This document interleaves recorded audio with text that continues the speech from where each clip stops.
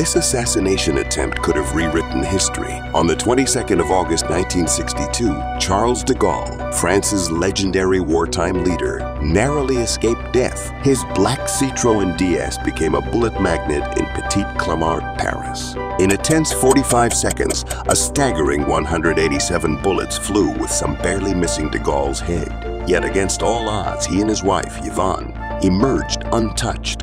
Behind this audacious attack was Bastien-Thiry, a brilliant military engineer. His motive was de Gaulle's decision to grant Algeria its independence. Later, he would become the last person executed by firing squad in France. Although the president later joked about the attackers being bad shots, the event's profound impact remains undeniable.